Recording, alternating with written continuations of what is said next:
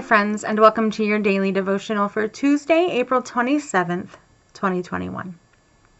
This week we are talking about the concept of journey. Many people consider the evolution of their faith a journey. In the next few moments, I invite you to think about some of the high points that you have had along your own faith journey.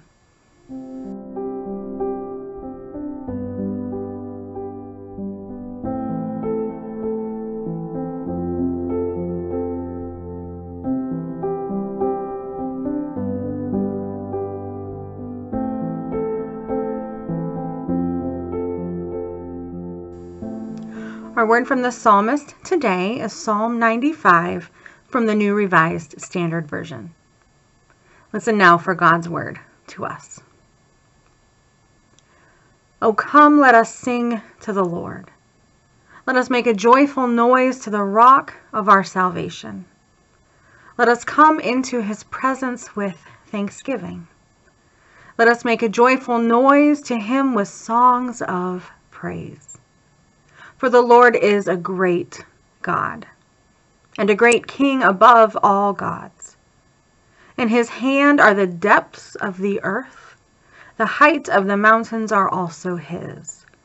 The sea is his, for he made it, and the dry land which his hands have formed. Oh, come, let us worship and bow down. Let us kneel before the Lord, our Maker. For he is our God, and we are the sheep of his pasture, and the sheep of his hand. Oh, that today you would listen to his voice. Do not harden your hearts, as at Meribah, as on the day of Massah in the wilderness, when your ancestors tested me and put me to the proof, though they had seen my work. For 40 years I loathed that generation and said, they are a people whose hearts go astray, and they do not regard my ways. Therefore in my anger I swore, they shall not enter my rest. Let us pray.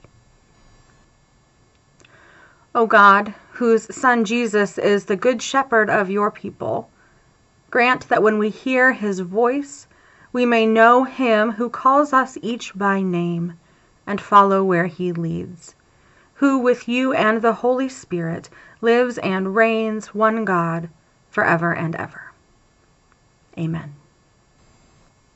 Our Old Testament reading today comes from 1 Chronicles, chapter 11, verses 1 through 9 from the Common English Bible. Listen again for God's word. All the Israelites gathered around David at Hebron.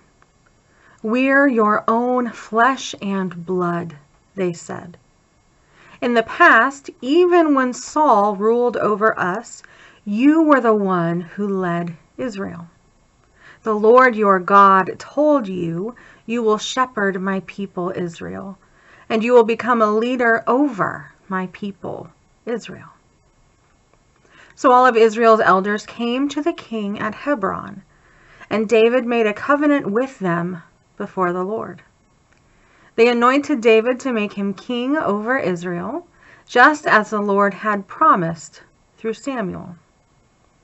Then David and all Israel marched to Jerusalem, that is Jebus, where the Jebusites lived. The people who lived in Jebus told David, "You'll never get in here." But David captured the mountain fortress of Zion, which became David's city. David had said, "The first one to kill a Jebusite will become commander-in-chief." Joab, Zeruiah's son, was the first to attack and so became commander-in-chief. David occupied the fortress, so it was renamed David's city. He also built up the city on all sides, including its own foundations and the surrounding areas, while Joab restored the rest of the city. David grew increasingly powerful, and the Lord of heavenly forces was with him. Many times in the Old Testament, we see the Israelite people take over land that belongs to others because they think it is their God-given right. How have you seen this idea carried over into modern times?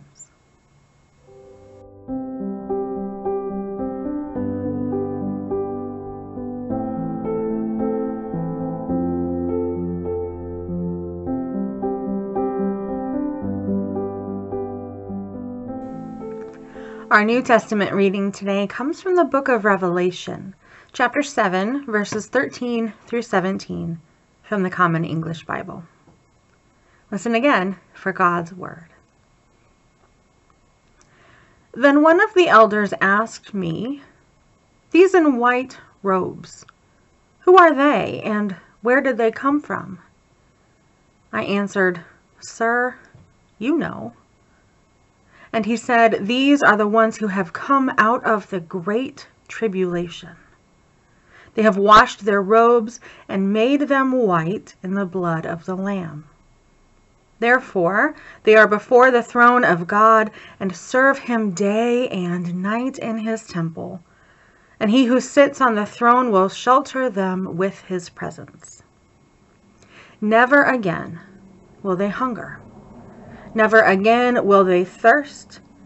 The sun will not beat down on them, nor any scorching heat.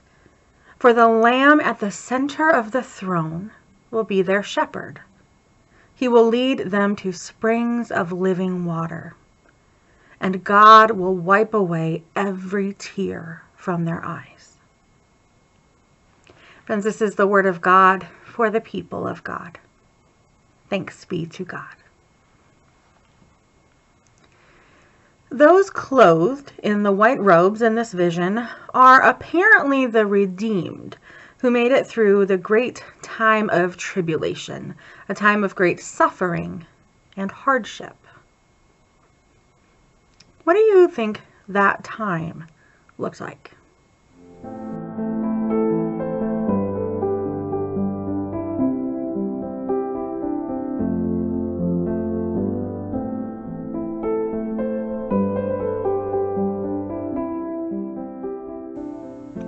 Let us pray. Be our light in the darkness, O God, and in your great mercy defend us from all perils and dangers that surround us. For the love of your only Son, our Savior Jesus Christ, we pray.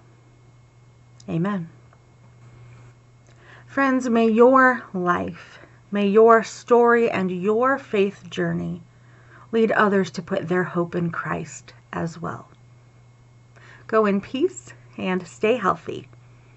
I'll see you tomorrow.